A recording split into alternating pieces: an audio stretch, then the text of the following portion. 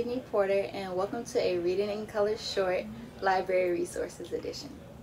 The resource that I'll be highlighting for you today is going to be our Community Read Initiative.